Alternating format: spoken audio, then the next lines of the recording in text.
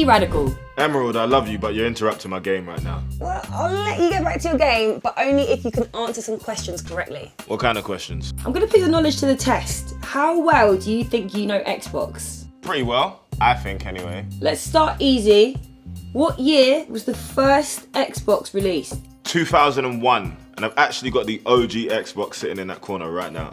Correct. Okay, Kojey, how many Xbox consoles have there been? 4. Xbox, the 360, Xbox One, and we had the Xbox Series S and X come out at the same time, so that's like one generation. And it looks like the Series X has had a little bit of a makeover. Yes, it's actually got the OG Gucci print all over it. Gucci and Xbox have done a collaboration. Do you know how mad that is? Anniversary settings, we love it. And can you tell me which anniversary it is? 100 years of Gucci. 100 years. That's crazy. Let's take it back to the beginning. Which game was the first to be released on the OG Xbox console? Easy, Halo. And what's your favourite game? It's a bit personal, I thought this was a quiz. Well, there's no wrong answer.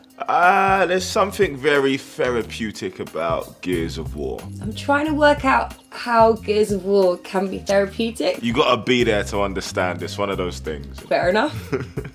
And I've noticed you've got some bits with you there. Is that the Master Chief helmet? Oh, what? This old thing. Yeah. Yeah, I like to wear this on weekends. Very nice. If you could soundtrack an Xbox game, what song would you use? I'd put one of mine in there. I'd put Utopia in Red Dead Redemption. Solid choice. Kojey, are you ready for a quick fire round? Alright, come. In one of your songs, you say, I cannot be Gucci with all these snakes that be living lethal. What tune is that? That would be 25. Can you name me 5 words that rhyme with Gucci? Actually, name me 5 words that rhyme with Xbox. Probably not, I'm gonna try. Rest spots, left spots, stretch socks, red dots, veg, mop. I'm not gonna lie, that last one was a bit of a reach, but I'm gonna give it to you anyway, I'm impressed.